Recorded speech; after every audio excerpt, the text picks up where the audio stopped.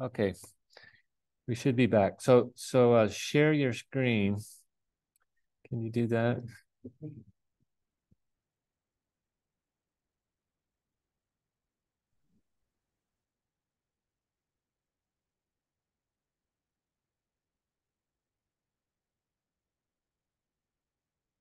Okay.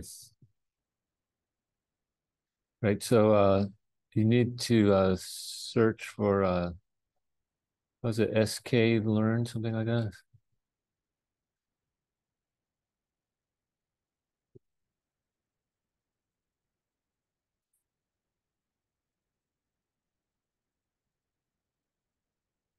SK. Yeah, some SK what's it called? Sometimes the name are different. Try try okay, try this. Go back to uh spider. Let's see. Close this window. Go back to spider. Okay. Now you see it says a red module dot not found. Copy that whole line and paste it into Google.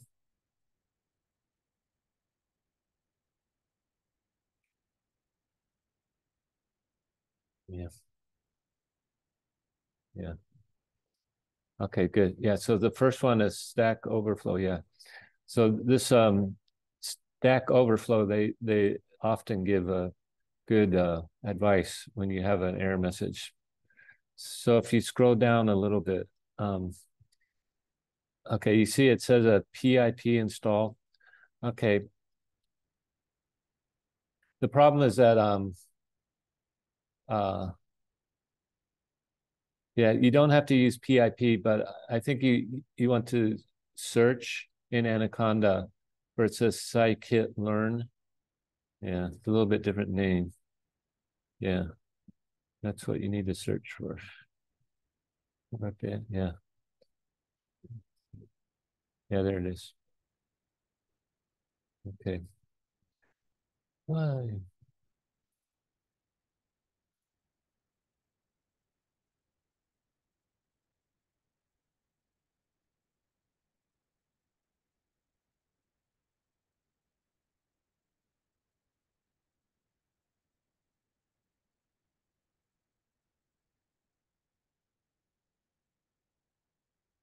Okay, now you should be able to go back to Spider and hit run or debug.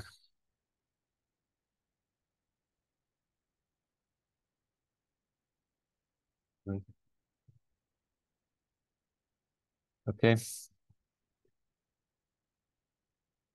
so where were we? All right. So on number 9 here, we're using this train test split. Okay, so um, this is a maybe I should share my screen here. Share. Okay. So where are we? Down here.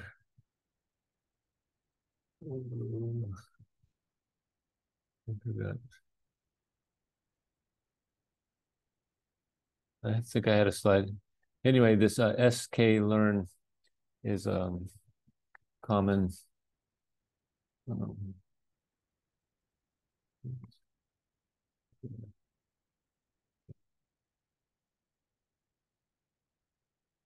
okay, let's see. Spider. Okay, so we're stepped here. Okay, so X and Y we read in, but now we're going to split. Okay, we're going to save 10%. This test size is 0.10.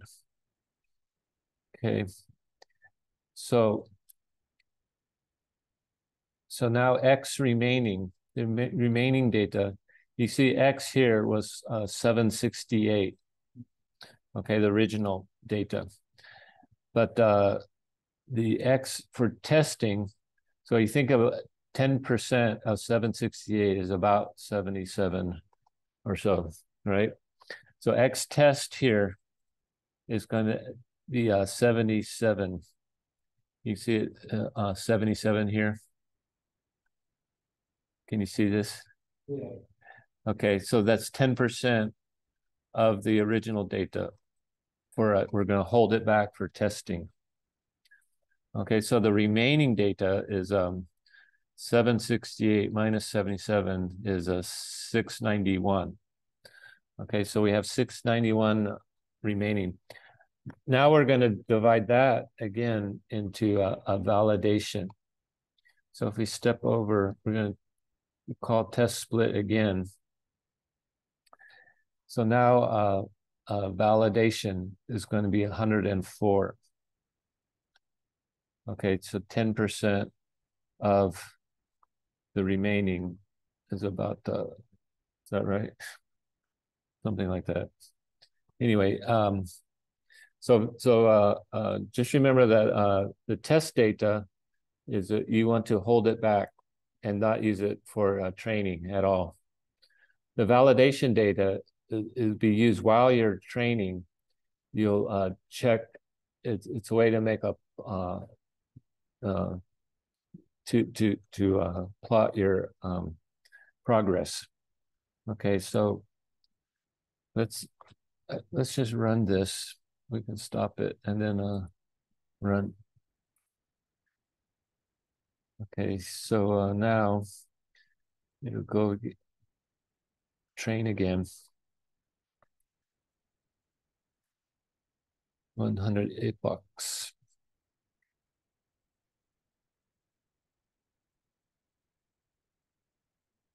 Okay.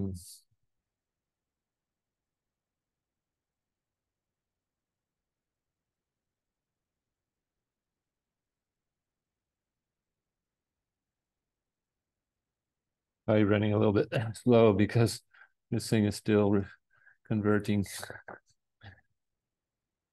I'm wearing the taxing my computer here.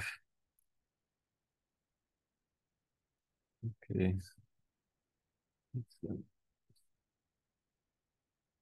Okay, here we go. Okay, so now if we look at the plots here, you notice that now there are two lines. Each one has two lines. Okay, so this is a training and validation. Okay, so training is the blue line, is what we had before, but now we have this new plot. It's called a validation. Okay, so it's just 10%. We took 10% of the training data, and we use it to plot. You use it to check the network. How is it accuracy so far? So for each epoch here. Okay, so usually, usually they should be almost the same like this, but sometimes we'll see later examples with if there's a problem during training. You can tell with these plots here, but this doesn't look too bad. You can see that the orange, the validation, is more unstable. Okay, that's because the validation, there's only 10% as much validation data, so there's more variation or more kind of random noise. Okay, but this doesn't look too bad. But you see at the bottom here, it's accuracy 70%. Okay, that was made with the test data. You see down here, evaluate the model with test data. Okay, so that was the first 10% that we set aside. So that wasn't used in training at all. Okay, so it's important to understand three types of data. There's a training data, the validation data, and then there's test data. But sometimes you see that people mix up the naming. Sometimes the validation and test data. They use a name, but it's important to understand the difference. Okay, so you can see it. Test data here was not used during the training at all until the very last step when we computed the accuracy. But the validation data is used here during the fit. Fit is where we do the training. Okay.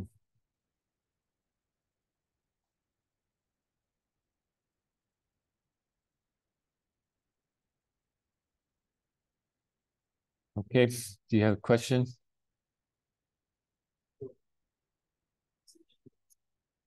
You don't see what?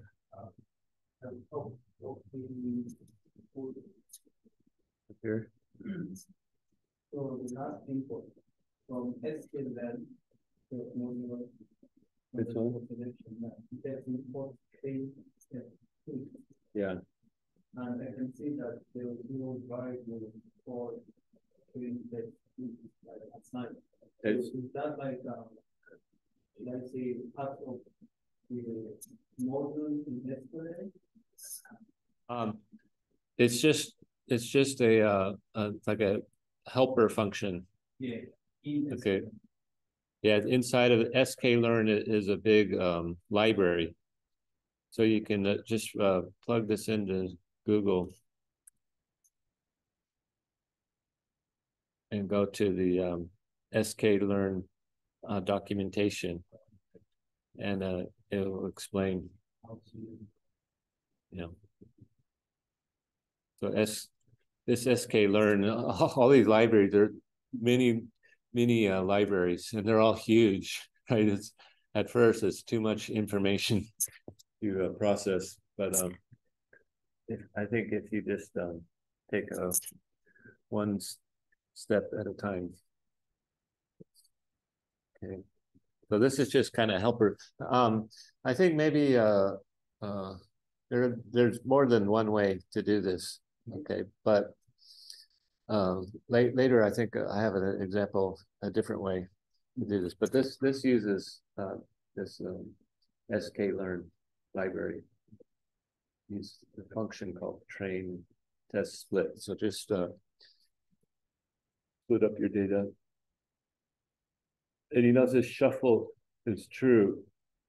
Okay, so that means that before it splits the data, it shuffles. Yeah. So every time you run, if you train it again, you should have a different different data. Yes. Okay.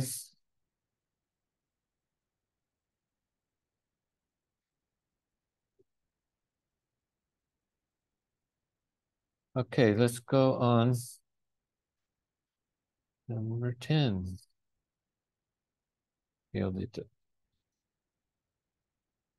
Okay. So now the problem is that yeah. Okay, I'll put a breakpoint here. So the problem is that you see these values, input values here. They're all different types of numbers, body weight, and you know.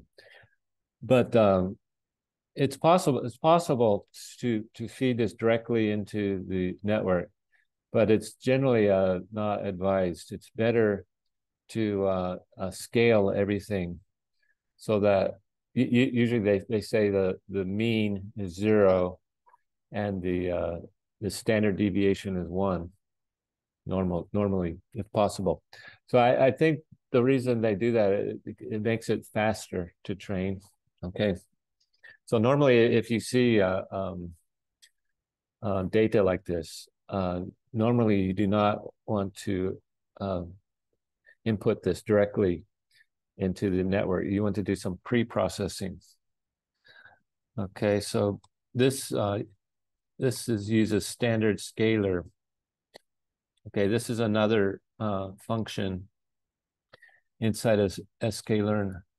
I think, by the way, if you want help, another way to get help is use Control I. Control I. That work? Yeah. So if you hit Control I when it's in front of the standard scalar, then it'll print out the help. Or you can just copy paste into Google, which is what I usually do. So anyway, so I'll set a breakpoint here. Make sure I've stopped. Go. Okay. So first, this first line just defines this function here. It doesn't actually do anything. The scalar. Okay, so first thing we have to call fit on x, our input. So if you recall, x is just our data used for training. So first you have to call fit. Okay, and then you have to transform. You have to do it in 2 steps like that. Okay, so now x scale, if you look at it, you have all these numbers like this. Okay, so if you make a plot of all this data, you'll see that the mean is 0 and the standard deviation is 1. Okay, so this is normally what you want to input into your network. Okay, then the rest, this is the same as the previous step. So I'll stop this and go. I'll just run it. Okay. Everything else should be the same, I think. But the problem with doing this is that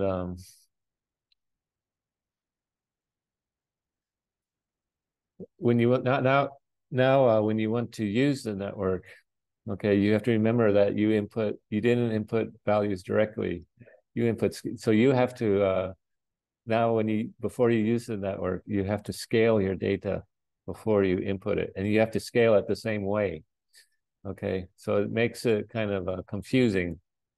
Okay, so you have to be careful when you use scaling like this. I think so. Maybe I don't know that. I'm not really sure this improved. I think this improved from 7. It was 70. Now improved 75 just by adding this scaling.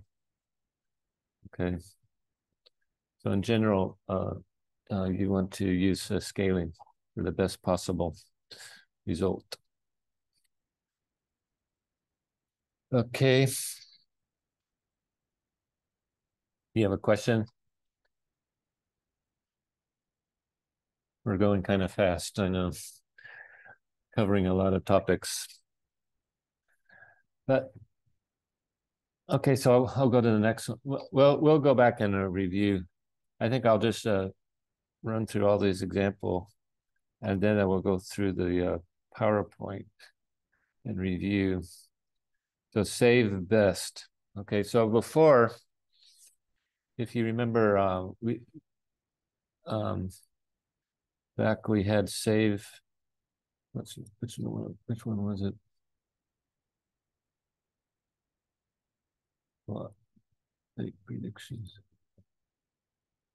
Yeah, number 5. Remember, we have save model. Okay, we had a fit.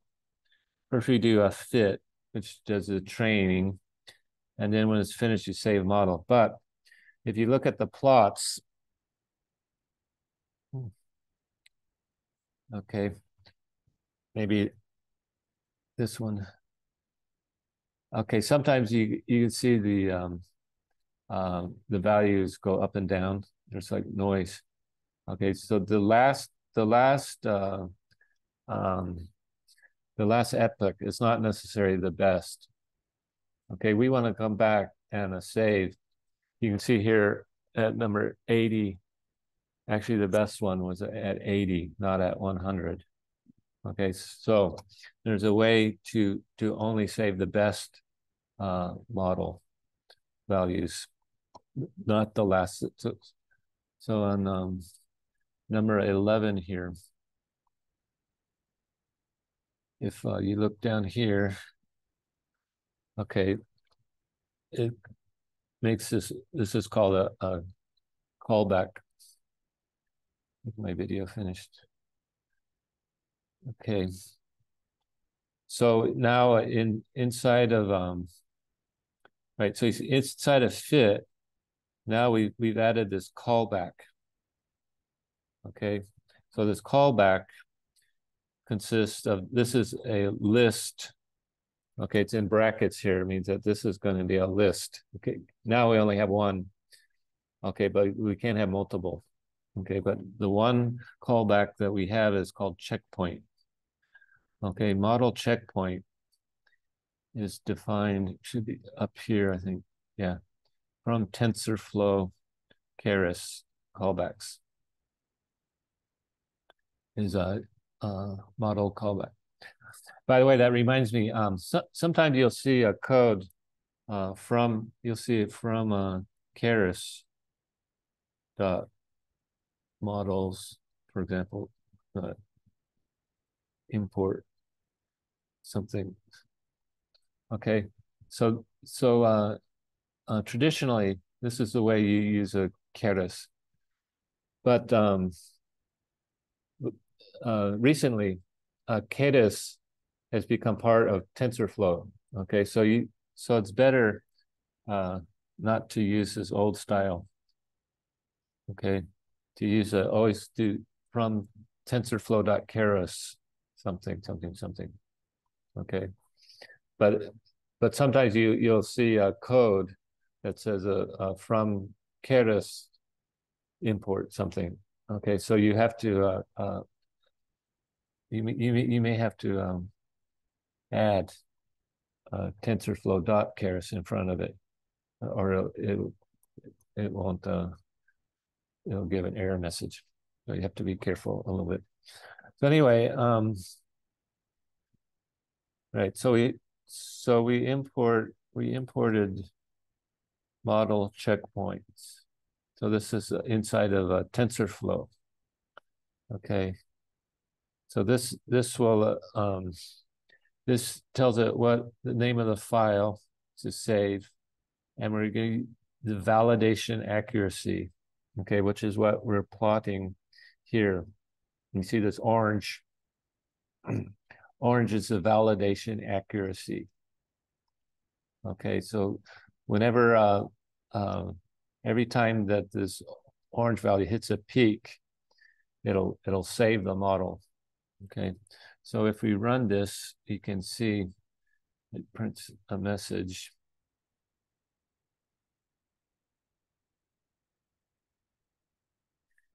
I'll let this run, but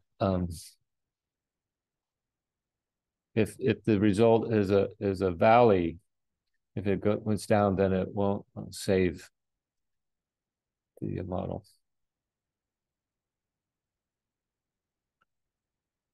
Pretty fast now.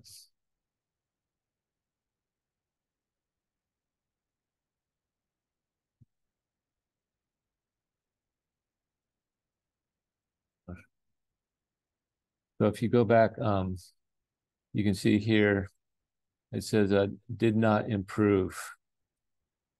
Okay, so that means that it's less than the maximum. So you have to go back somewhere around 80, I think it was. Depends.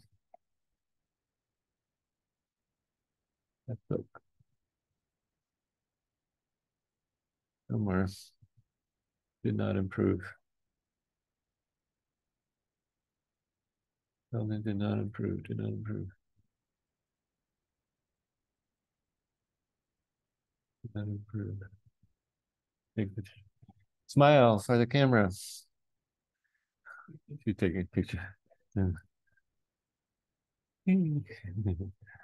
So somewhere, let's go back to the top here.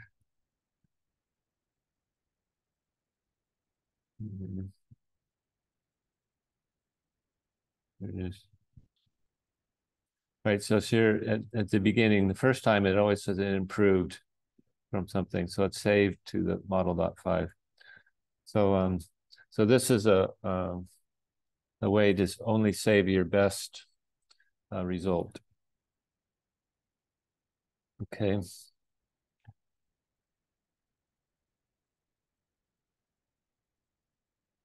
So actually, this example it's not good because we should reload the model before we evaluate. But you see here, we're using the final model, which was not the best. So this result may not be quite as good. It's a 66% here. Maybe if we reload the model, we should have a little bit better result. Okay.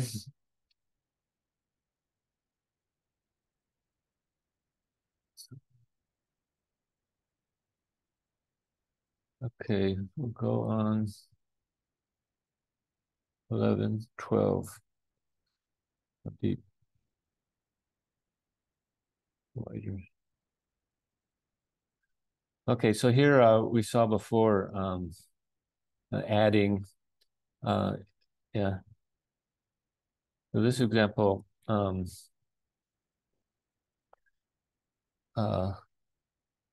we had usually when you're developing these AI programs, you'll have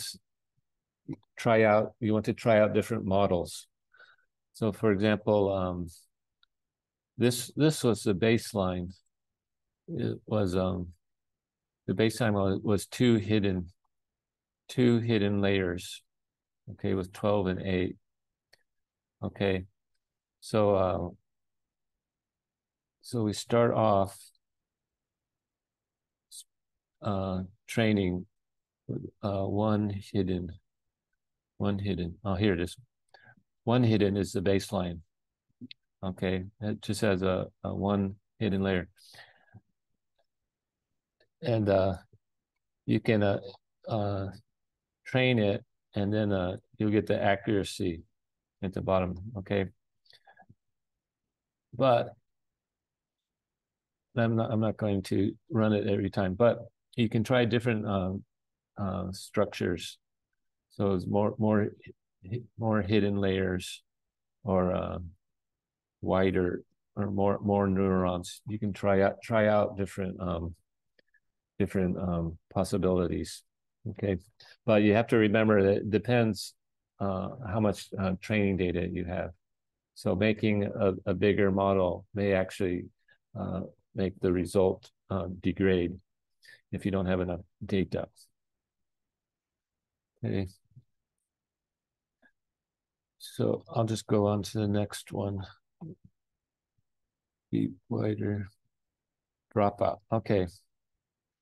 So this is so for example, in this graph, you see where the training and validation is. You see the gap here.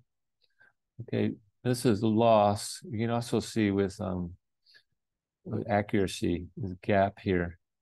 Okay, so this means that that the training, when it computes the accuracy on the training data, it's a little bit higher than the validation data. Okay, so this is what they call overfitting. You hear this word a lot. Overfitting means that the model thinks that it's training very well. It might go to 100%. It thinks that it's training perfectly, the training data. Okay, but when you come back and check with the validation data, it's actually not so good. Okay, so that means overfitting. It's fitting to the training data, but it's not generalizing. It cannot handle new data. It's never seen before. Okay, so that's what this orange curve here is telling you. Okay, so there's usually two methods to solve this problem of overfitting. The first one is called dropout. Okay, So what is dropout? So you can see, where is it? I defined this model with dropout here. Okay, so you see this layer here. So in between the two hidden layers, I added this dropout. So 50%. So just dropout just means that it'll set 50 at random, set 50% of the values to zero. It's kind of a, you think it's kind of a crazy, why would you want to do this? It seems like a very bad idea. It's like, shooting with a machine gun. There's a random your network has many values, and you're just 50%, you're just going to put to zero, right? But it helps to you want these two graphs to be almost the same. It means that the training data and the validation data, there shouldn't be a gap here. Okay, so dropout is a very easy way to help solve this problem. Okay, and it's very easy to add. Okay, the other method is called augmentation. Okay, the other is if this overtraining is often caused, you don't have enough training data. Okay, especially if you work like in medical, you don't have so many patient data. Okay, and it's not easy to just collect more patient data. So they use an augmentation. So you try to add little random numbers, and I'll show you examples later. But just remember, overfitting. Overfitting means a gap here. Okay, and the two most common methods is a dropout and augmentation. Okay, and we'll go back later with more examples. So the next code, yeah. The next code is what?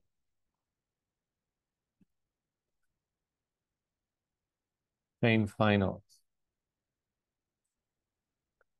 Okay. So now this train final is so we have these two lines here, this training data and validation data, right?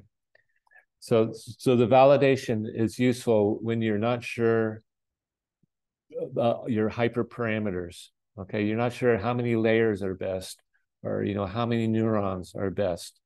Okay, so you use a graph like this. How much dropout do you need? Okay, but eventually you'll get to the point, okay, this is the best model I can possibly think of. Okay, then you want a final model. So a final model does not use any validation. You go back to the original that we had before, which was the data is not you still need to keep your test data. Okay, so remember, test data is separate for the very final step. So you can keep your test data, but you want to combine the training and validation data. Okay, so that make the final model. But you cannot when you make the final model, you can't track the progress. Okay, you just hope that it's the best possible. Okay, so that's all the. I thought I'd let's see, go through some of these slides here. So this will just kind of review some of these concepts. So we talked about ReLU, save your model. We talked about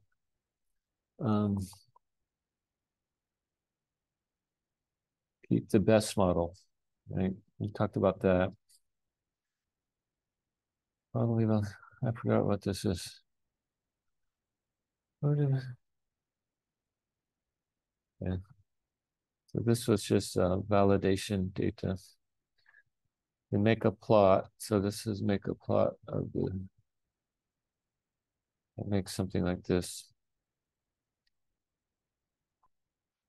We have about 45 more minutes. Right, so this is a plot of so here, this is one example is that he labels his test here. Okay, it really should be validation. Okay, so sometimes it's confusing. I wish he would label this validation rather than test.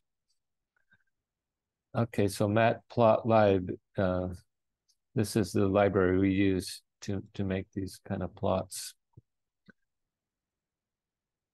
And there's many it's another big library if you want to do more fancy kind of plots. You can, many options. Right, so stochastic gradient descent. So stochastic means a random, like a random numbers. And gradient descent. So when you start off training, the network doesn't know anything. It's kind of stupid, right? So so at the beginning, if you want to make big changes, okay? But then at the last few epochs, you want to make very small changes. So they often show a graph like this. At first, you make big changes, and then gradually make small changes. So that a gradient means if you're far, you know what the correct answer is because you have a label. Okay, so if you're far, if you're way off, then you want to make a big, that means the gradient is big. Okay, so you want to make a big change. But if you're very near, you only have a very small error. Okay, then you want to make a small change to your network. Okay, so that's they call stochastic gradient descent. Okay, let me I think if the problem, if I share, yeah, this is not going to work. I need to stop sharing. Let me I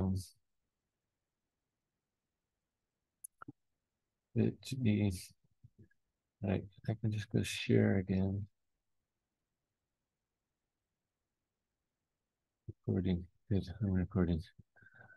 Share into. Okay. Okay. Make this.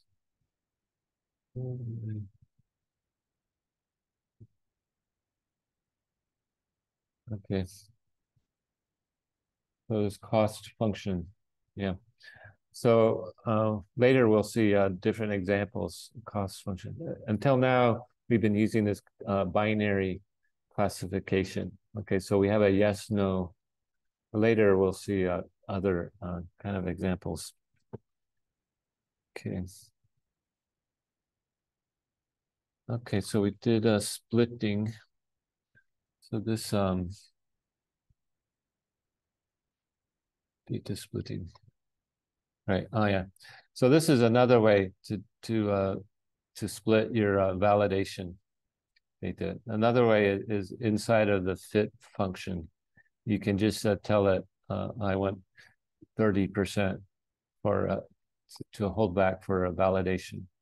Okay, so this is actually a maybe easier way that we use this sklearn library. Okay, so this is another method you can use. Okay, so if we use 30% for validation, then we'll be left with 100 for training and 254 for validation. Okay, so we get the yeah.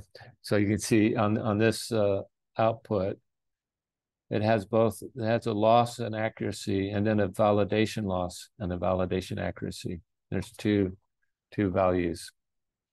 So you can think it, for accuracy, this is computed on the training data, and validation is from the data that we held back. Okay. This is the oh yeah. I wanted to this 514 here. The epoch is easy to understand, but this is, I forgot what to call this, a step or something. 514, it's 514 because this number, we have 514 data and batch size. Yeah.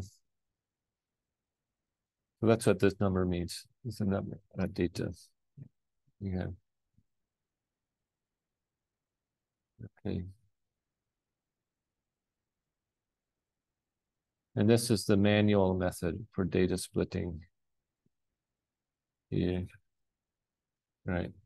So this is what we saw before, this sklearn, train, test, split.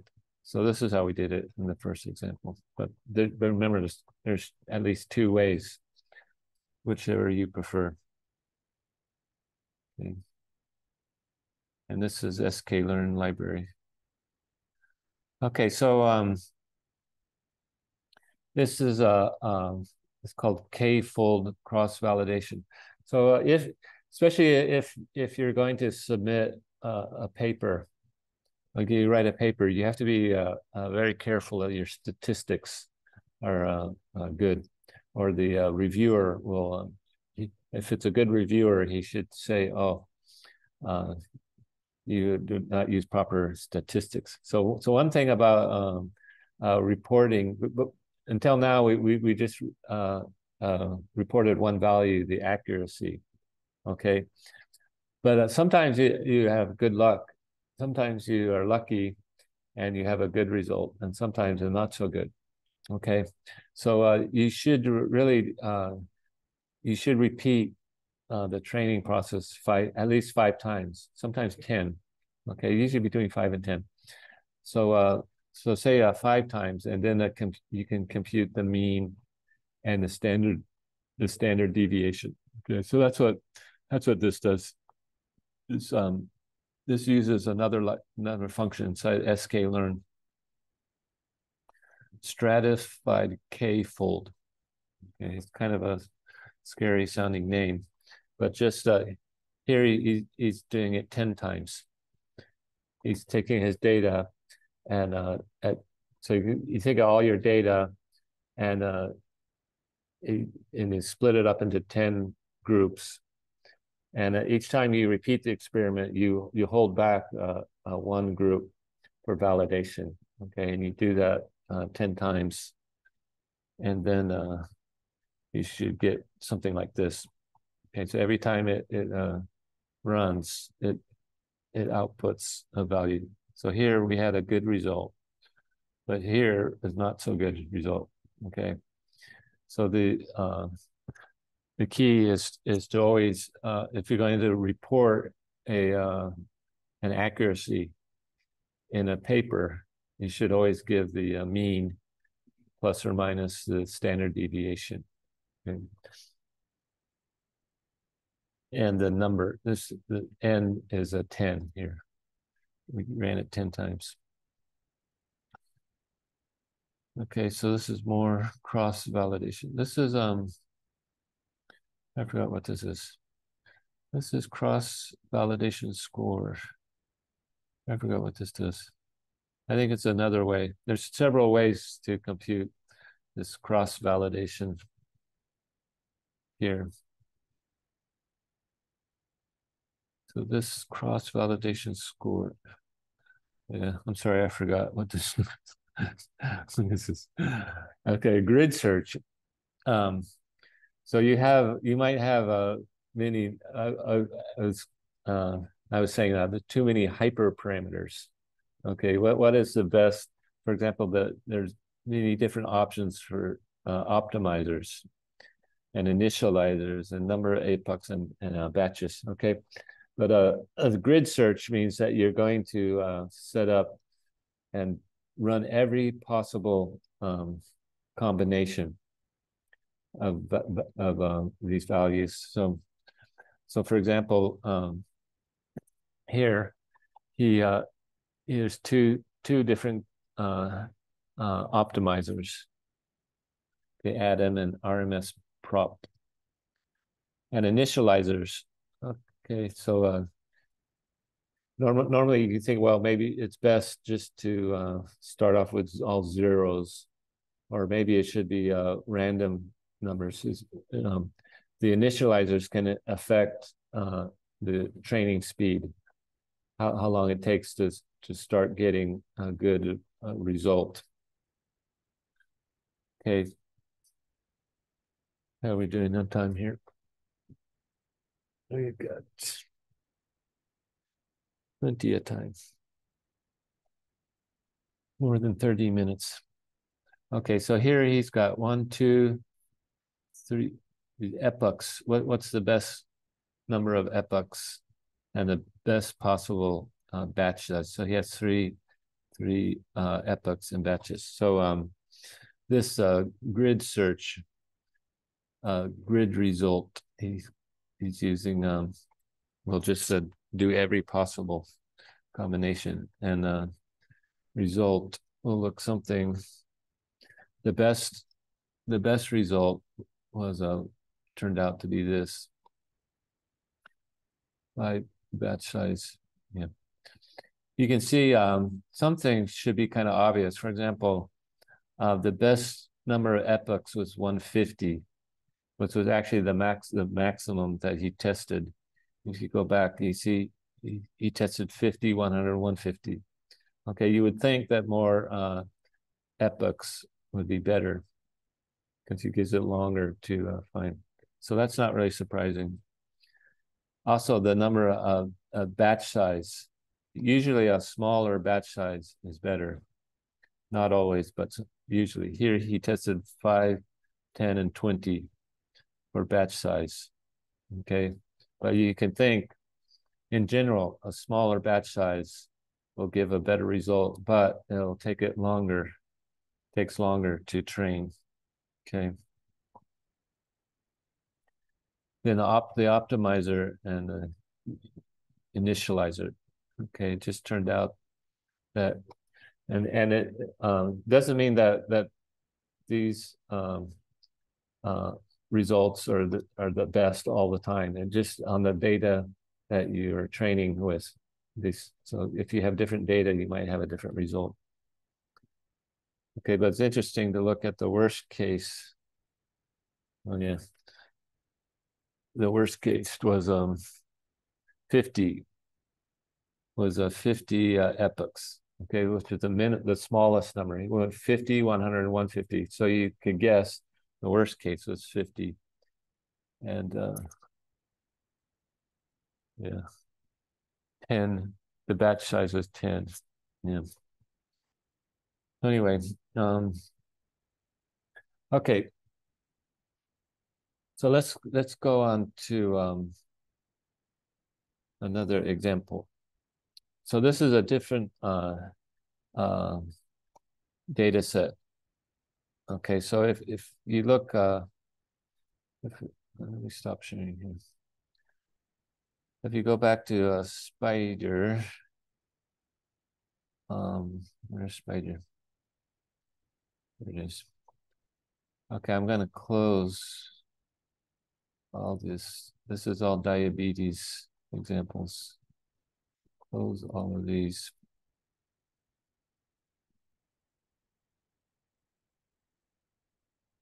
And then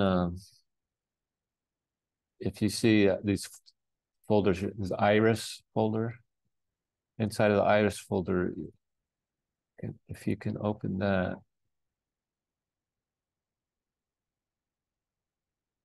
Okay, so what this is a flowers.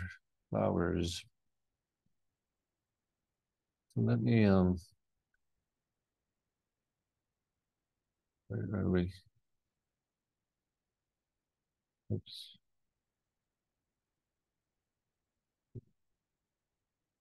Right. So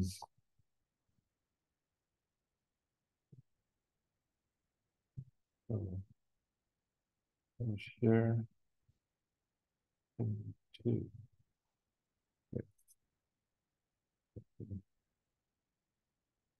Okay, so if you open the this .csv file, it should look like this. Okay, so what this is um there are, where are we here? I forgot, where am I?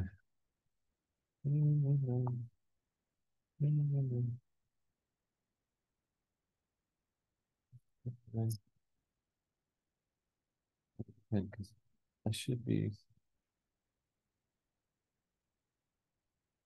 sorry. Right. Okay, so what these numbers are they measured the width of these leaves over here. Okay, so they measure the width of a leaf here. So the first so the flowers have a sepal and a petal. So I'm not sure. One of these is a sepal and one is the petal. And they have a length and a width. So that's what these numbers are. That there are three kinds of irises. There's a setosa, versicolor, and a virginica. Okay, three classes of flowers here. Okay, so this some poor graduate student had to measure these leaves like this. Okay, and okay, so these are the three different types. Okay, so maybe it's difficult just from looking at the flower to know which class. Okay, but if you measure the width and the length of the petal, then you can input that into your AI and have hopefully a good result. Okay, so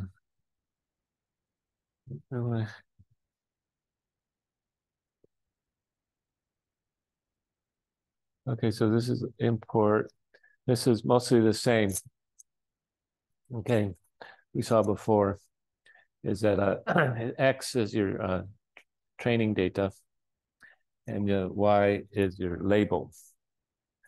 Okay, this time we're going to use it to read the data. We used this read SCV, which is part of the pandas. So if you run your code, you'll probably get an error. Yeah, so you have to go back into Anaconda and install pandas. Okay, but the problem with this data is that you can see the class before we had 0 and 1 for the class was a positive for diabetes or negative for diabetes, but now we have 3 classes. Okay, so now it's not a yes/no question. It's it's what they call a multi-class. They call a multi-class classification problem. But there's another problem is that this is if you look at the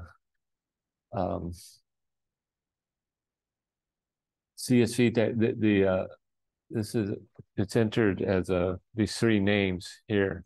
Okay, so we have to convert these to numbers. We have to call it 0, 1, 2. Okay, before we input to the before we can train, we have to convert these names into numbers. Okay, so like this. Okay, and then there's one hot encoding.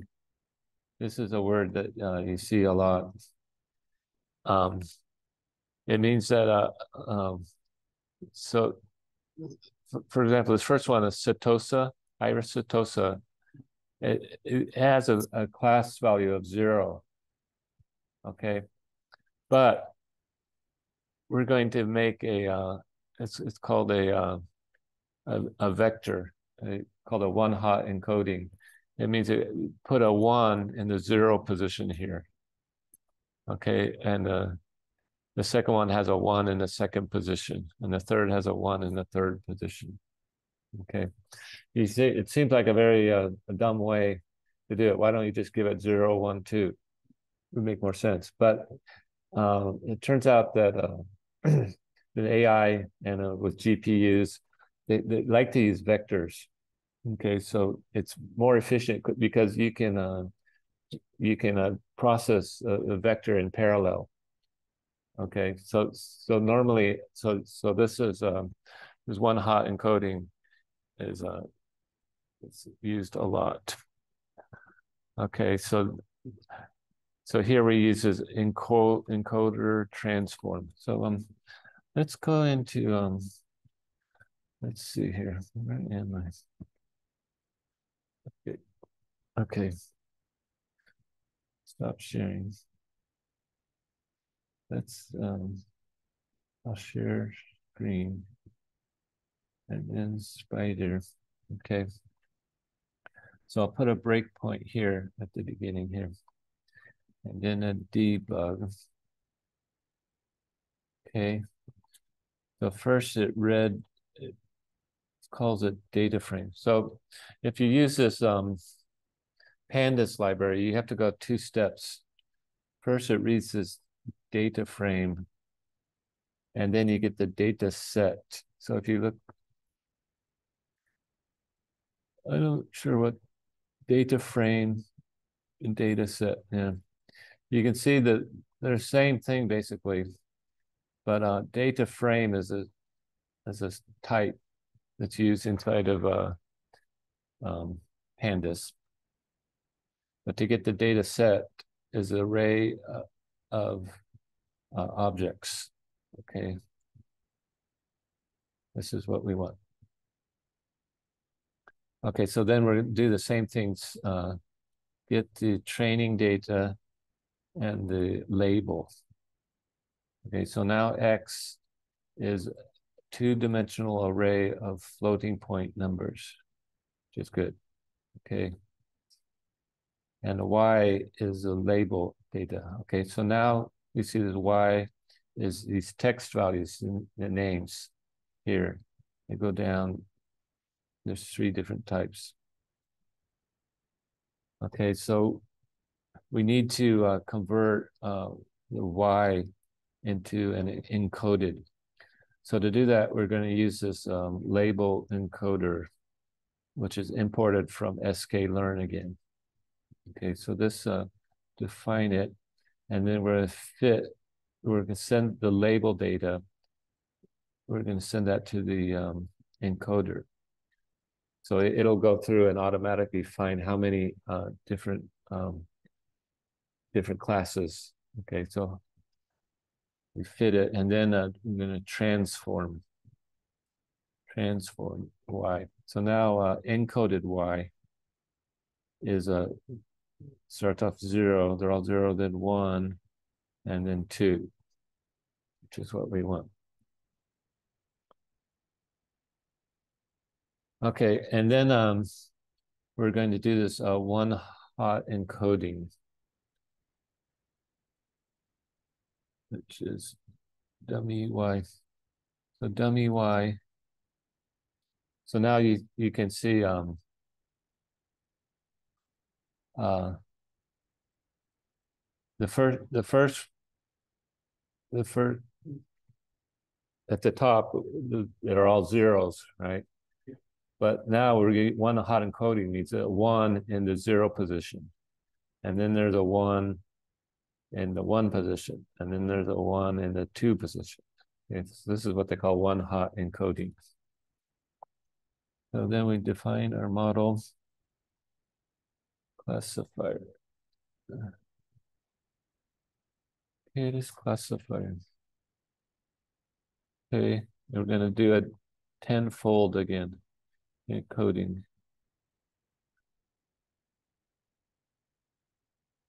Result. Yeah.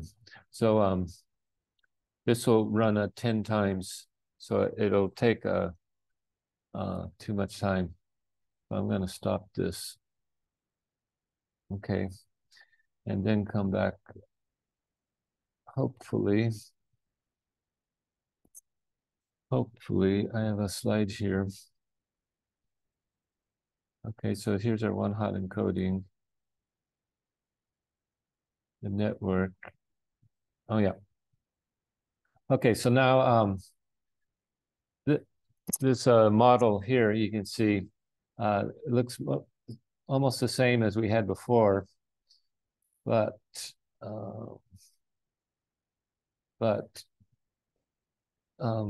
you can see the final layer has a 3. There's 3 possible categories. Okay, so now instead of a what was it? Not sigmoid. Before we had sigmoid here. Now we're going to use softmax. So softmax, think of it like think about like the probability. It's not always a 100% confident.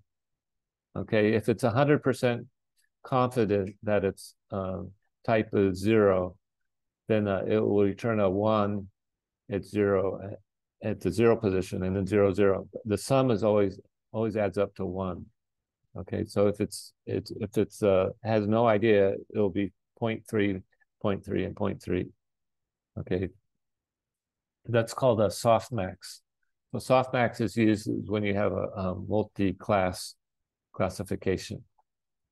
Okay, and also the difference is here, the loss function. Instead of before we had binary cross entropy, now we're going to use a categorical because we have more than 2 possibilities.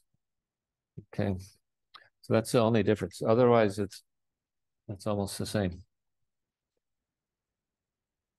Okay.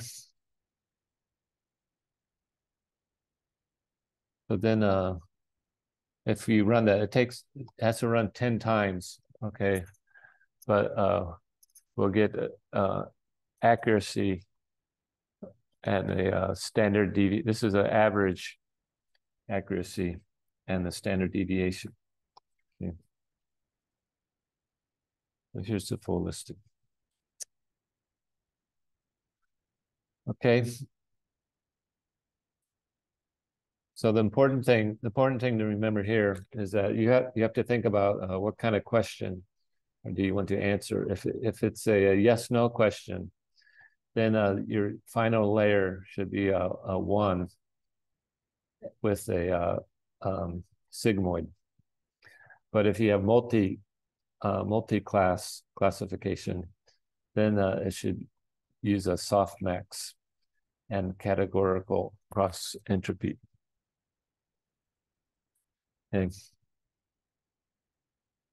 Okay, so that's irises. Let's go to sonar. Okay, so this is, you can imagine if you're in a war in Ukraine and the Russians have mined the harbor, then you have this boat equipped with a sonar reflector. Okay, so this is sonar data, and the very rightmost, all this on the left is all the sonar data. And the very rightmost column, is it R or M? So R means that it's a rock, it's just a rock. Okay, M means that it's a mine, it's a bomb. Okay, so we have this This is our training data. Okay. So in this example, everything looks the same. Now here we have 60 column. We have 60. I think they do from each direction, like 60 degrees, something. I'm not sure exactly how it works, but yeah, let's go to Spider. Go into, where are we? Why am I here? Where am I? Here. I went to oh, let's see. I want to stop and open. Okay, iris.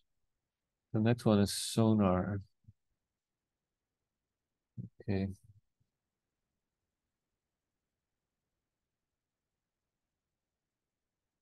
Okay, so we put a breakpoint here and we debug. Yep. Okay, so yeah.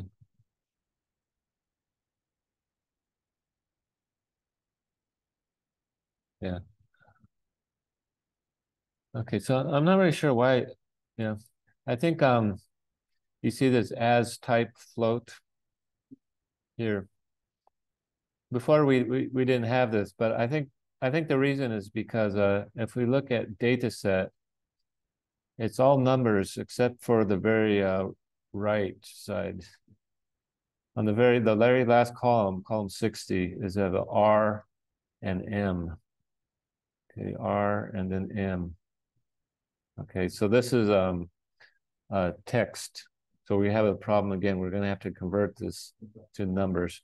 Okay, so I think this is why you have to use it. Make sure that X is going to be a floating point.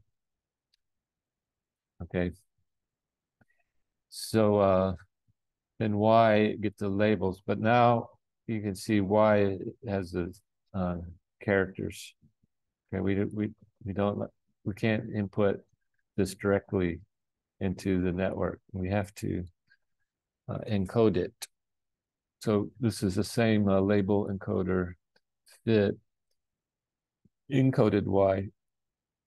It starts off 1 and 0. Okay.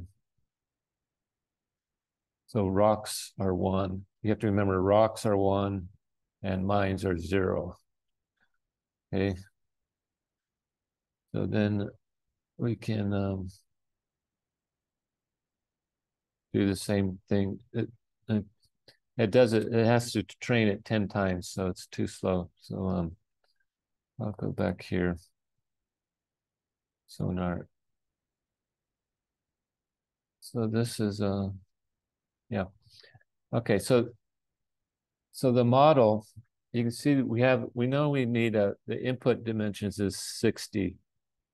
Okay, because we have 60 columns of data. Okay. So this number we know, but this 60 here is what I was saying is a hyperparameter. So a good way to start, if you're just starting completely from scratch, is to set this number here, number of neurons is the same as the input. Okay, and then you can try. Usually you double. You can try twice as many, or you can try half as many, and then look at the result. Okay, that way you don't have too many options. Okay, and here this is a binary problem. It's either a mine or it's not. Okay, so we go back dense 1 and sigmoid, and the loss is binary cross entropy instead of categorical cross entropy. Okay. So the rest is the same. And so you can get 80% plus or minus 7%. Not too bad.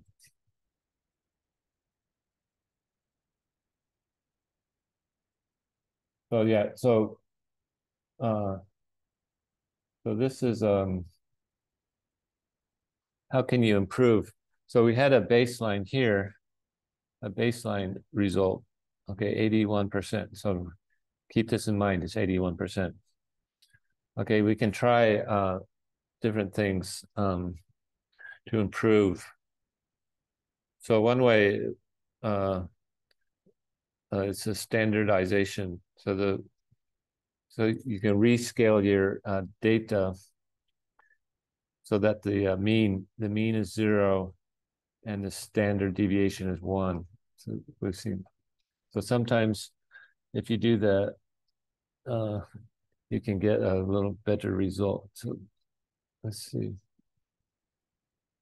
And yeah, we talked about this one hot encoding normalization. Yeah, we talked about this. Okay, so if you rescale the data, okay, we used this before from a sklearn. We use a standard scaler. Then we can improve. It was 81%. We went up to 84% just by pre-processing the input the data. Okay. So you might try a smaller network. Okay, so this is what I say. The input dimension is decided. We know we have 660 for the input. Okay, the question is the number of neurons. So try 30 here. So you see in this case, it actually improved. We went from 84 to 86. Okay, so maybe sometimes, especially if you have a limited amount of data to train with, a smaller network is better.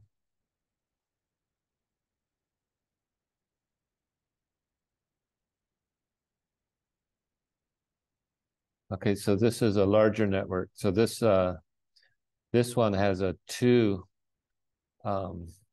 layers. Okay, so the first layer has 60 neurons. The second layer has 30. Okay, but actually it turned out the result went down.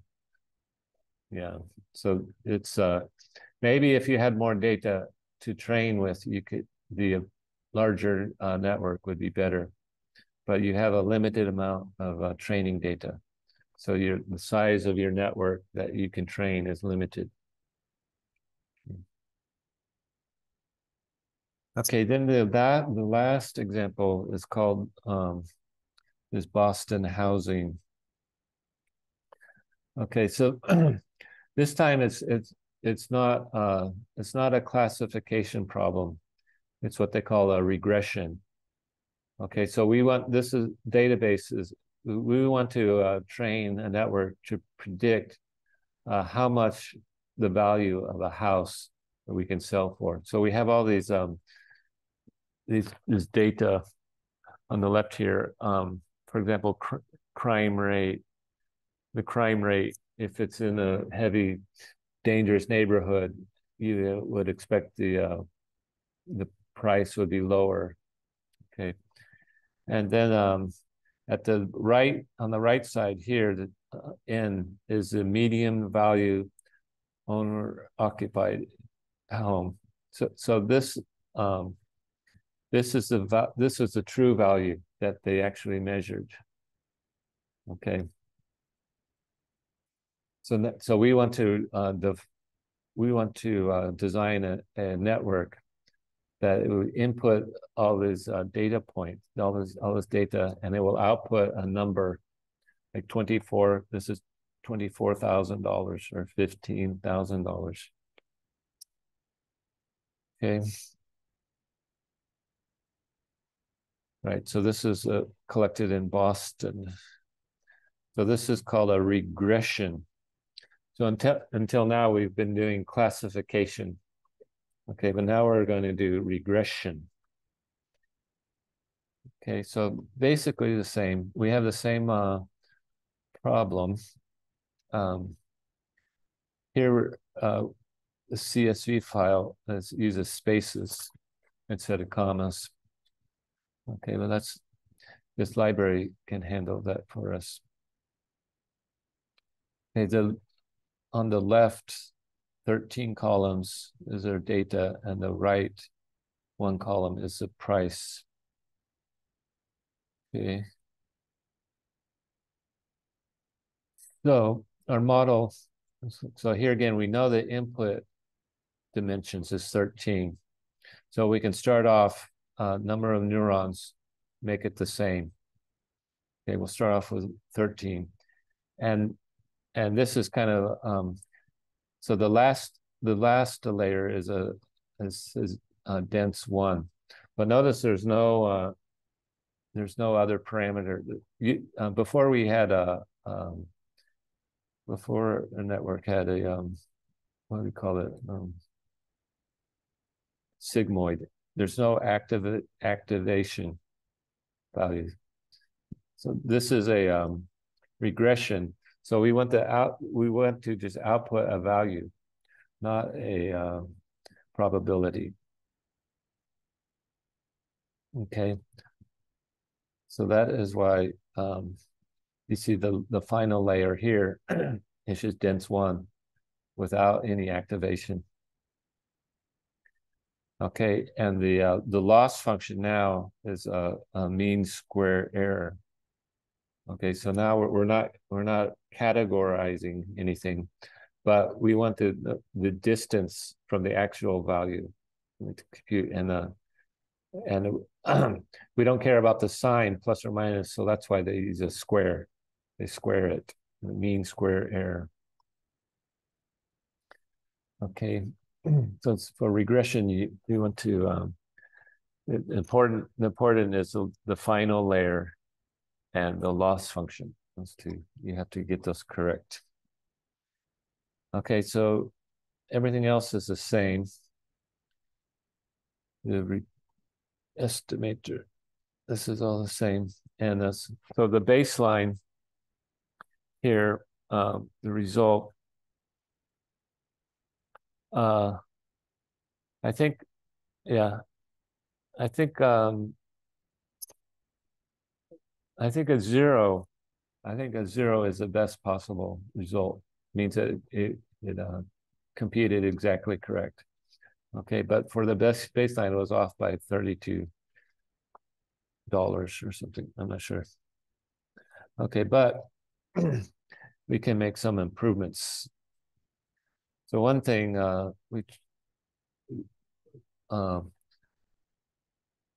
like I said before, all these values have different scales. They're all different types of data. So you should try to rescale your data before you start training. Okay, so prepare your data before modeling. Okay, so we've seen this before, this sklearn standardization. So standardize, right? So this, here they use a pipeline. So this is kind of before we had a callback, similar, make a pipeline to rescale the data.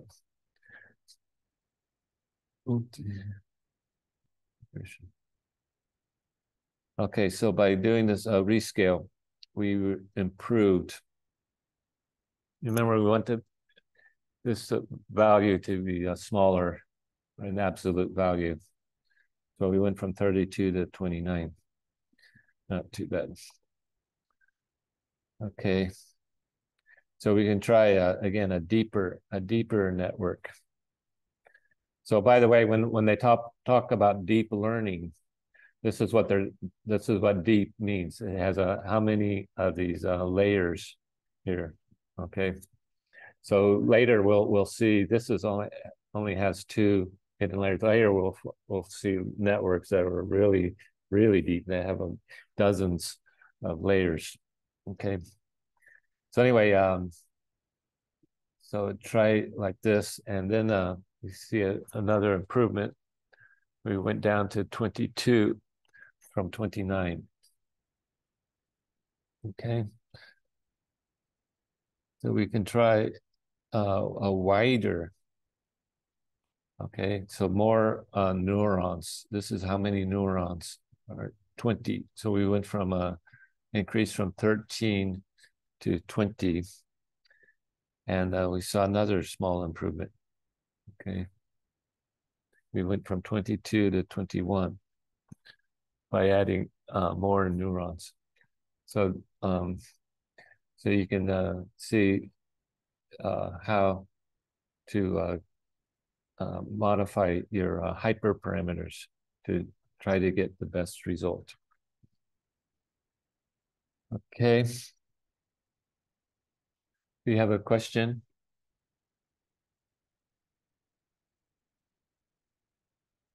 We covered a lot, I know, but I think very simple. I think I'd start off very simple data like diabetes. It's very simple, and you can see how you can train a very simple network. I think when I started learning, I tried to learn a very advanced, cutting edge, and I got so frustrated. Okay, it's easy to get how do you say, hit a roadblock, and then you don't know how to improve. But I think it's good to start with these very simple examples. Okay, so it's almost 12, so we'll stop here. And tomorrow there's no class. Okay, tomorrow no class, I think. But Wednesday, I think same time in the morning.